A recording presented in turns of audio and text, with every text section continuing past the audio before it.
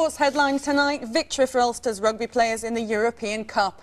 These extraordinary scenes at Lansdowne Road in Dublin after the Northern Irish beat the French side Colomiers, and the party goes on. Now, Dublin is the place to be tonight, but Sue is here to tell us about that sensational win for Ulster. Sue. Yes, John, there are remarkable scenes in the Irish capital, Dublin, tonight as 50,000 Ulster rugby fans celebrate one of the province's greatest ever sporting victories in the European Cup final. The Ulster men beat the French side Colomiers 21-6. Few at Lansdowne Road had expected Ulster to get to the final.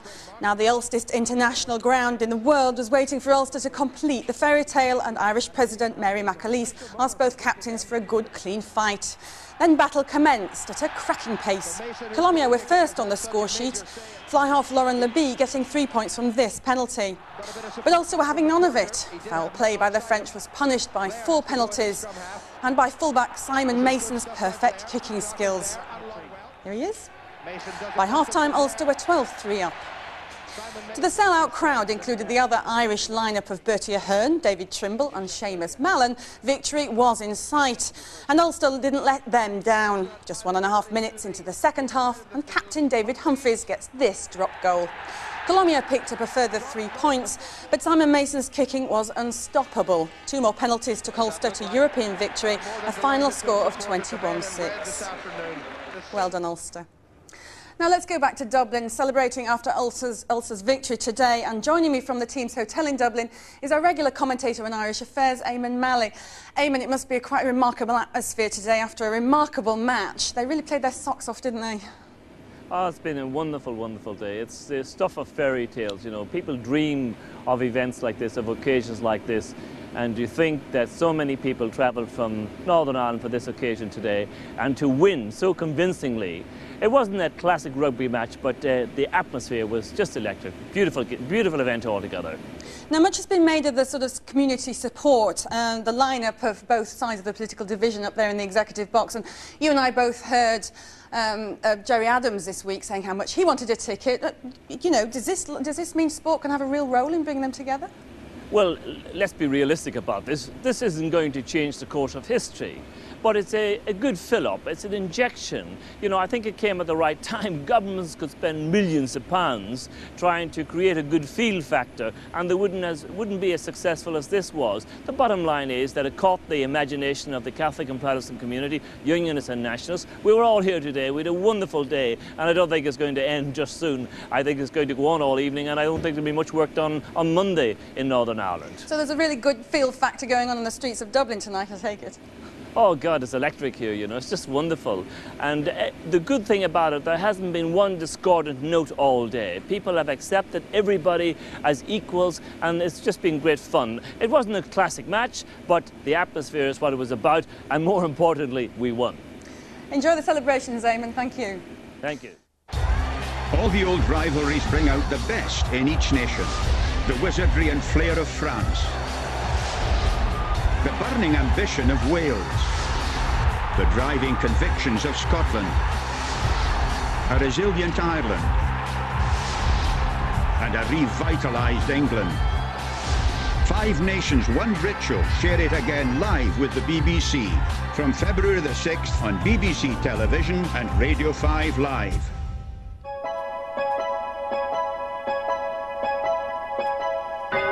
Now on BBC Two, the news and sport with Moira Stewart and Helen Rollison.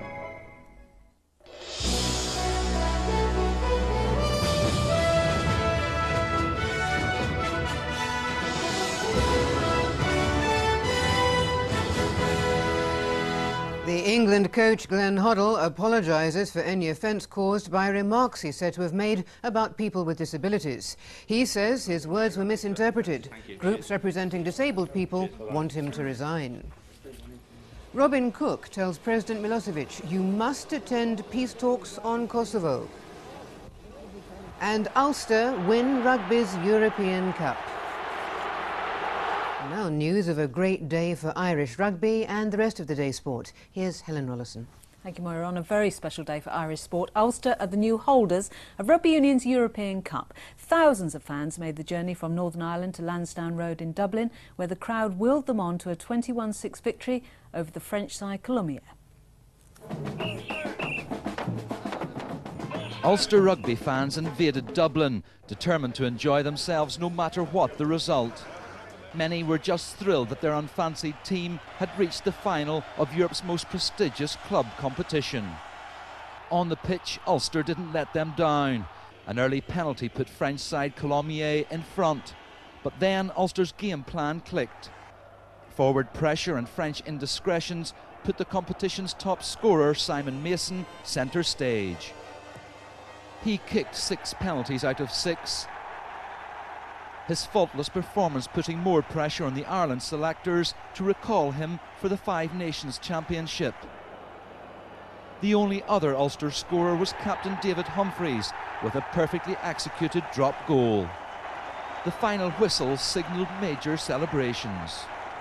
To have won it now, it's going to take a long, long time to sink in, you know. It's just, you can see what it means to everybody out there, all the players and the crowd. It's just one of those things I'll never forget it now. David Humphreys picked up the cup and shared his moment of glory with former Ulster captain Mark McCall, whose injury earlier this season has probably ended his career. But that'll not stop him partying with his teammates tonight. Tom Coulter, BBC News, Dublin.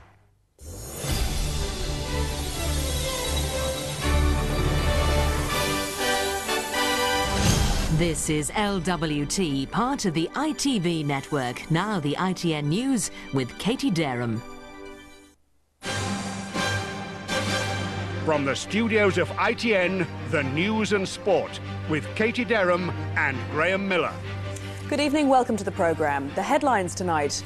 Tory MEP caught smuggling drugs and pornography says, "I've no plans to resign."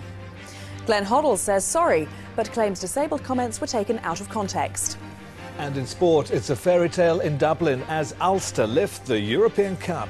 Thousands of Ulster rugby fans are celebrating in Dublin after their side defied all the odds to win the European Cup.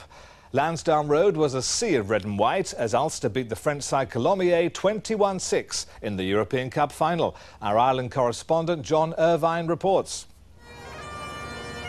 The Ulster invasion of Dublin saw more than 40,000 supporters make the journey south. Ulster's exploits have inspired people from both traditions and both sides of the border, and in unprecedented numbers they came to witness the final chapter of a hoped-for sporting fairy tale. Until this season, Ulster's European record was played 12, lost 10.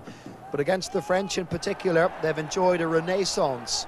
On their way here, they beat Toulouse and Stade Francais, and in a final they never looked like losing, they dominated Colomiers. Again, Gaelic flair was stifled. Ulster's forwards created the opportunities, and their fullback Simon Mason gave another display of precision kicking. In the end, they ran out winners 21 points to 6. Ulster are the new champions of Europe. After years of waiting, Irish rugby fans have again got something to celebrate, and the province of Ulster will have international recognition for once, for all the right reasons. John Irvine, ITN, Dublin.